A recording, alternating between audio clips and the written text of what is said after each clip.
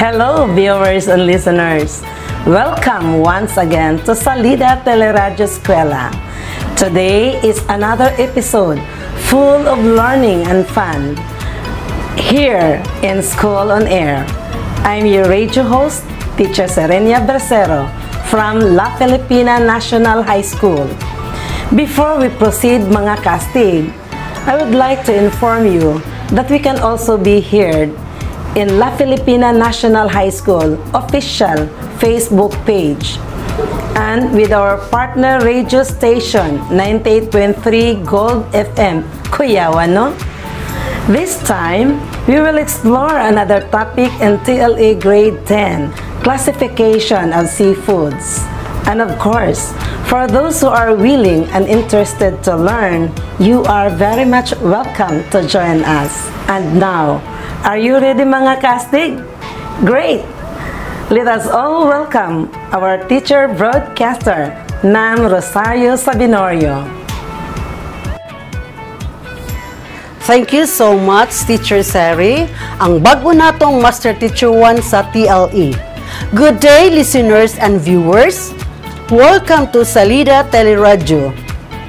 Despite of the pandemic, we still be able to learn our lesson by discussing it through FM radio station 98.3 Gold FM, Kuyawan, no?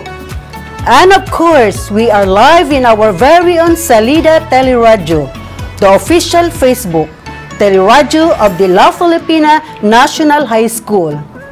Today, I am your teacher broadcaster, Teacher Rosario Sabinorio. This day, we will be learning and prepare and cook seafood dishes. This is for grade 10 students who are studying TLE subject, particularly in Cookery Quarter 2 of Module 5, which is classification of seafood. Our objectives for today's lesson are: number 1, discuss the overview of seafood. Number 2, identify the different types of seafood.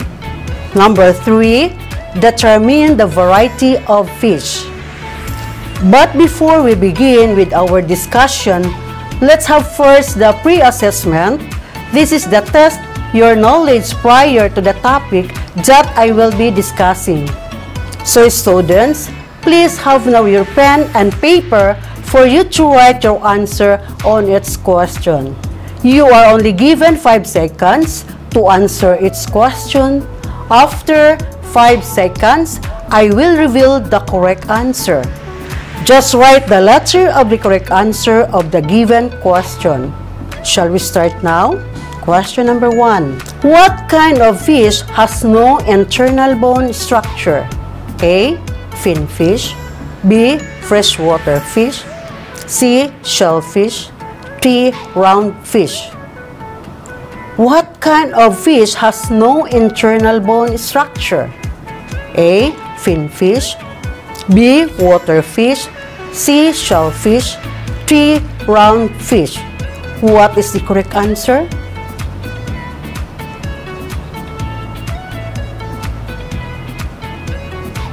The correct answer is letter C. Shellfish. Number 2. What do you call marine fish or fish that live in ocean? A. Saltwater fish. B. Freshwater fish. C. Shellfish. D. Catfish. I repeat. What do you call marine fish or fish that live in ocean? A. Saltwater fish. B. Freshwater fish. C. Shellfish. D. Catfish. What is the correct answer?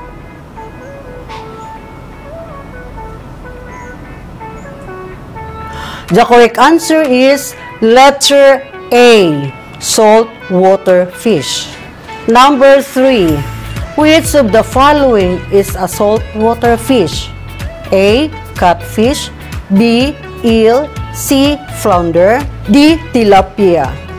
I repeat, which of the following is a saltwater fish? A. Catfish. B. Eel. C. Flounder. D. Tilapia. What is the correct answer?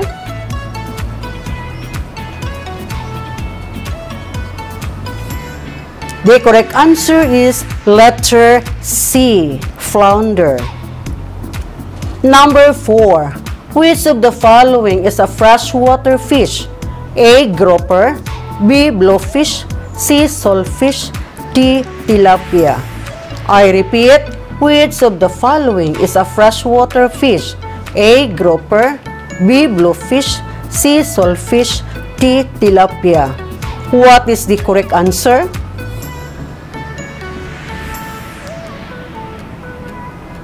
The correct answer is letter D, tilapia. Number 5. Which of the following are soft animals? A. Mollusks, B. Crustacean, C. Finfish, D. Round fish. I repeat, which of the following are soft animals? A. Mollusks, B. Crustacean, C. Finfish, D. Round fish. What is the correct answer?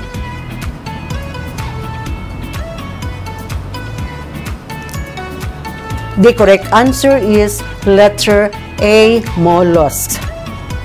So how's your score, students? I am hoping that you get all items correctly. Now, for you to understand further about our topic, I have some questions for you to assess.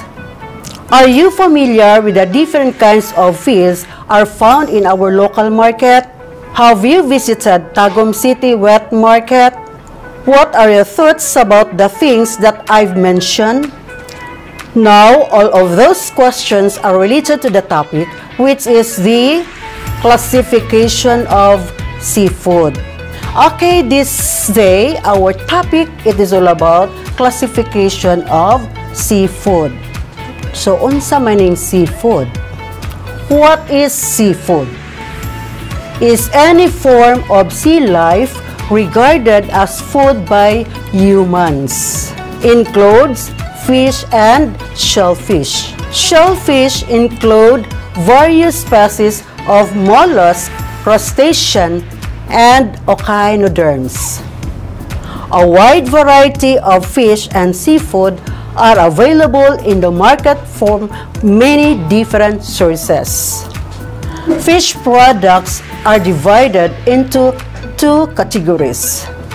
One is finfish, two is shellfish.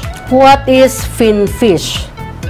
Is a fish with fins in internal skeletons. Ang finfish ay adunay palikpik ug adunay bukog. Two kinds of finfish. A. Saltwater fish, B. Freshwater fish. Unsa maning saltwater fish na ginatawag? Are fish that live in ocean water, also called marine fish. Two types of saltwater fish. Unsa maning duha? One is flatfish, two is round fish. Flatfish, or in Tagalog or Bisaya, dampa, tatambal, isdang lapad, or palad-palad. A flattened marine fish that swims on sides with both eyes on the upper side. They live typically on the seabed and are colored to resemble it. Example, halibut fish. Halibut fish, a northern marine fish which is the largest of the flatfishes and important as a food fish. Next, another example of flatfish, flounder, is a flatfish with both eyes on one side of its head. Another one is saltfish. It has a flat appearance and is typically brown with a white underside. It has two small eyes on the right side of its body and can grow up to 28 inches long.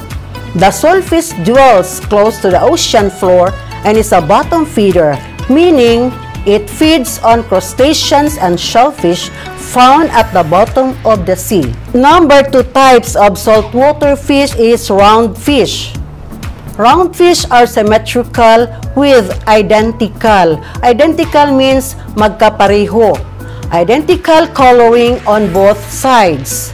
Round fish have an eye located on its side of its head. Example of the round fish, alumahan o matambaka. These mackerel species belong to the same fish family as tunas. They are widely common in the Philippines and generally found in shallow coastal waters. Shallow means dili tantong lalum. Another example of round fish, bisogo fish, yellow striped cod, galunggong, sapsap, salmon, codfish, tulingan, black sea bass, bluefish, and grouperfish.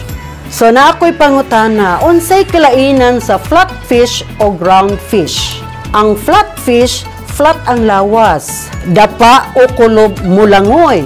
Ang kulay sa tiyan ay puti. Ang ibabaw, brown o black. Ang duwa ka mata sa flatfish, nagtupad banda sa iyang ulo. Ang ulo sa flatfish ay flat o lapad. Ug nagpuyo ang flatfish sa seabed o sa lug sa dagat. Ang roundfish na mampod ay may kabilugan o bilog ang lawas. Ikaduha ay may duha ka kilid o two sides ang roundfish. Pareho ang kulay sa duha ka kilid. Ang mga mata sa roundfish na ay matag kilid o both sides sa bandang ulo. Ang ulo sa roundfish ay may kabilugan o bilog. So ang nagpuyo ang roundfish sa karagatan. Na ako'y pangutana, ang bilong-bilong asa man na belong, sa flatfish o sa roundfish? Okay? Ang bilong-bilong na belong sa roundfish. Bakit? Ang bilong-bilong ay may dalawang sides o two sides. Ang mata nasa magkabilang gilid at saka nakatira ang roundfish o ang bilong-bilong sa dagat o sa karagatan. Next, number 2 kinds of finfish. Freshwater fish.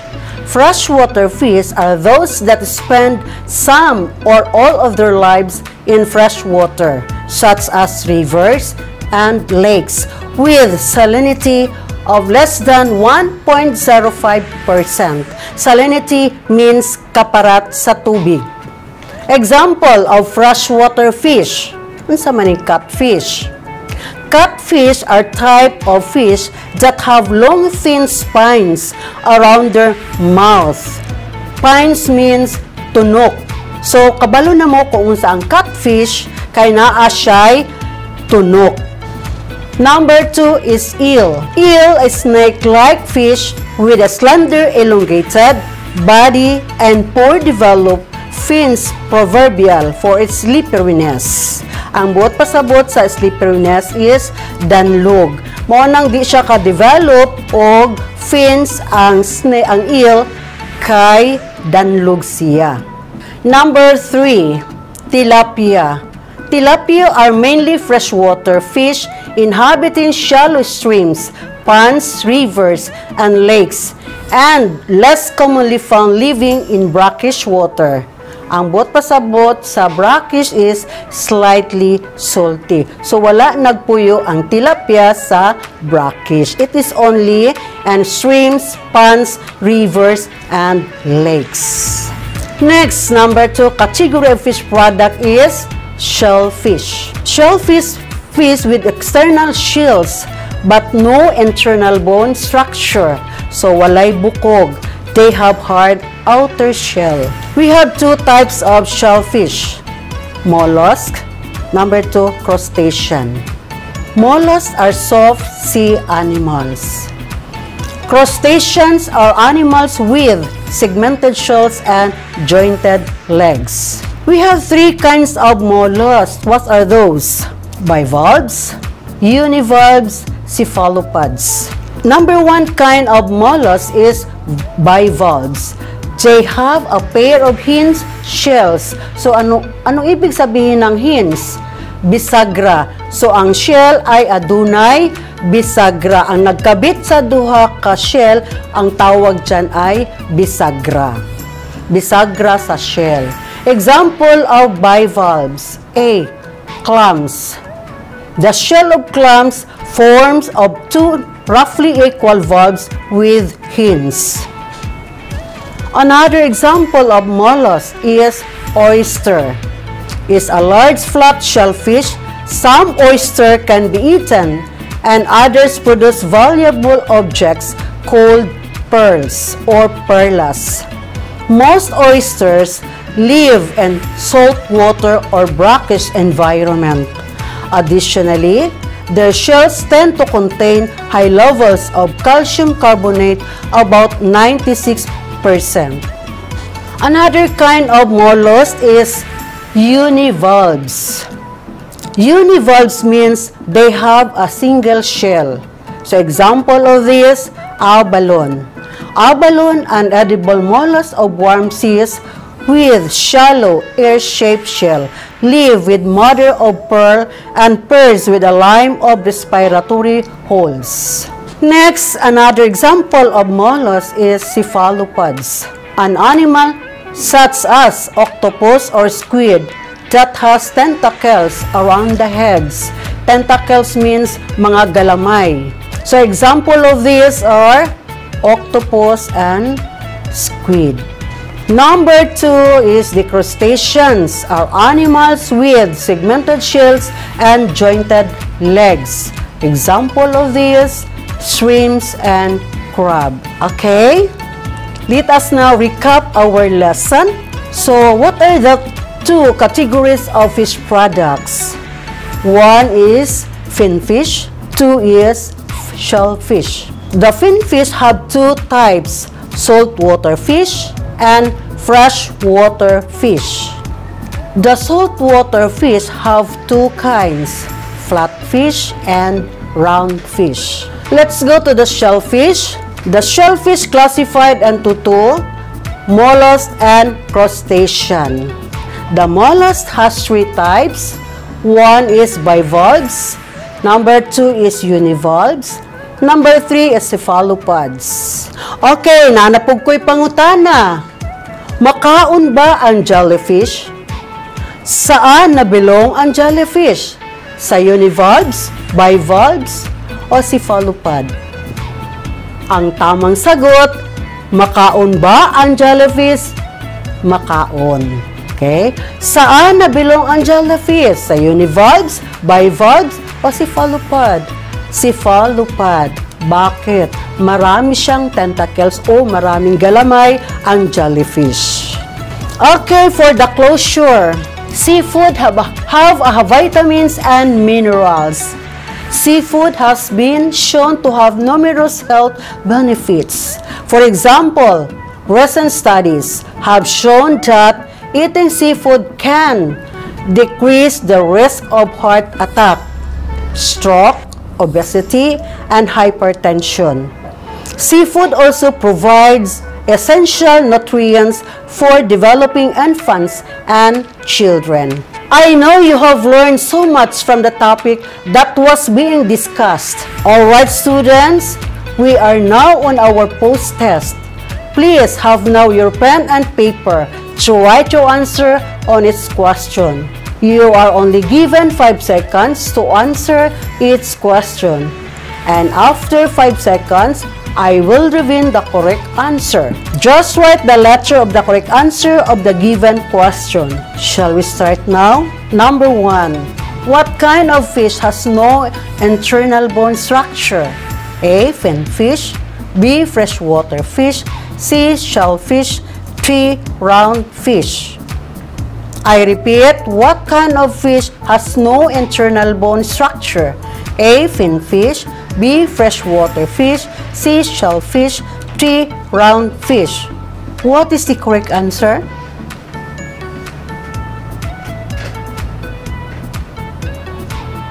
The correct answer is letter C. Number 2. What do you call marine fish or fish that live in ocean? A. Saltwater fish, B. Freshwater fish, C. Shellfish, D. Catfish. What is the correct answer?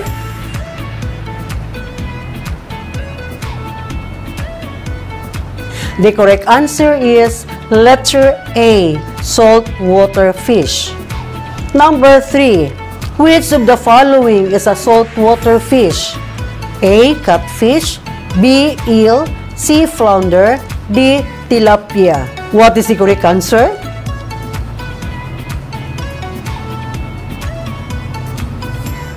The correct answer is letter C. Flounder. Number 4. Which of the following is a freshwater fish? A. Grouper, B. Bluefish, C. Saltfish, D. Tilapia. What is the correct answer?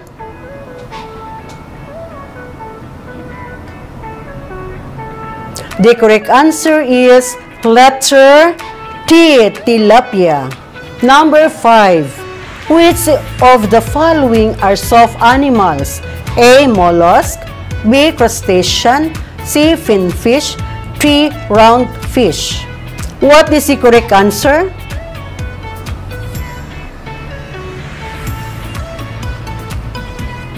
The correct answer is letter A. Mollusks.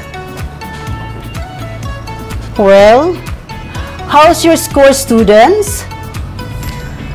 I hope that you got a perfect score on your post-test. Good job, students! Now for your evaluation. Explain briefly, why are fish so important? Fish are key in ocean ecosystems and food chains. They also important for people and economies around the world. Fisheries put seafood on the table for billions of people and offer jobs and livelihoods for millions. So, who got the correct answer? Or any answer? Okay, now let's go to the assignment. Number 1, visit at least 2 markets or supermarkets and list down the fishes and seafood that they are selling. Number 2, identify the kind of fishes and other seafood products available in the market visited. Then, post it on your Facebook wall or send it to my messenger. So, see you next Teleradio Eskwela. Keep safe, everyone, and God bless. That was great. Thank you so much, Ma'am Rosario SABINORIO. To our viewers and listeners, thank you for listening. I hope that you learned something from our topic today. See you next Teleradio. Keep safe, everyone, and God bless.